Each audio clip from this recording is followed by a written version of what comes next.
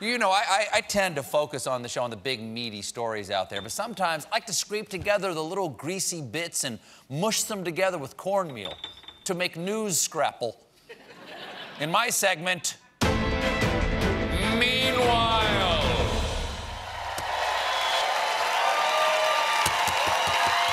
People love the meanwhile.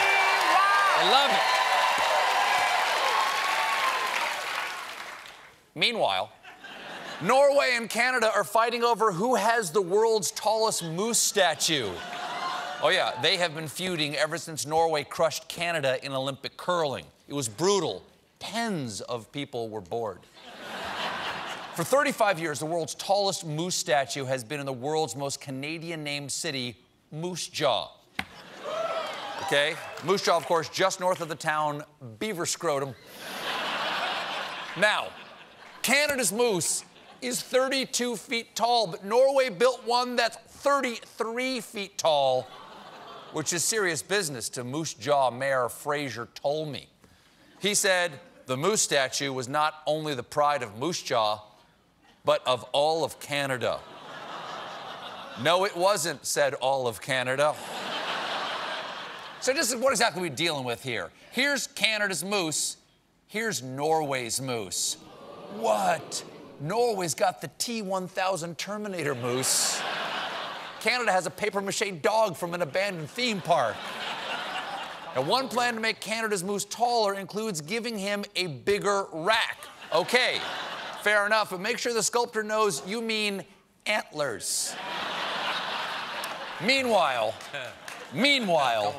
moving on, Pope Francis just launched a new app called Click to Pray. It's the opposite of Twitter, which is proof there is no God.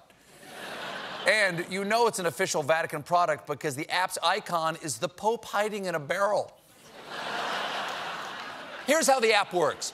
You go to the Pray Every Day page and you find a prayer. You say the prayer they have written for you and hit the Click to Pray button. Pretty impersonal. It's like getting your wife a birthday card and just signing your name. By the way, ladies, if your husband gets you a birthday card and just signs his name, one day he's going to seal you in a wall. Wow. Whoa, I'm telling the story right now. I'm telling the story right now. Whoa, now. That is the reaction I thought that would get. Whoa, now. But I was assured by no less than half a dozen very talented women on this show that they loved that joke. Yes. And so I did it.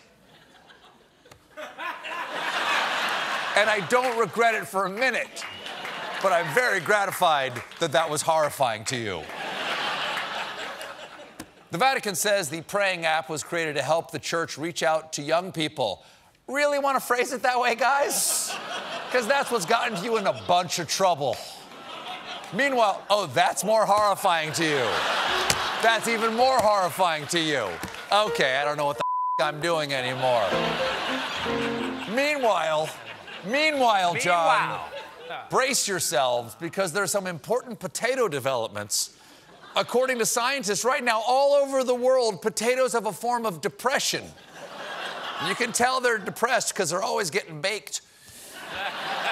This potato depression is caused by generations of inbreeding. Inbreeding, of course, can result in stunted growth, shorter lifespans, and Eric.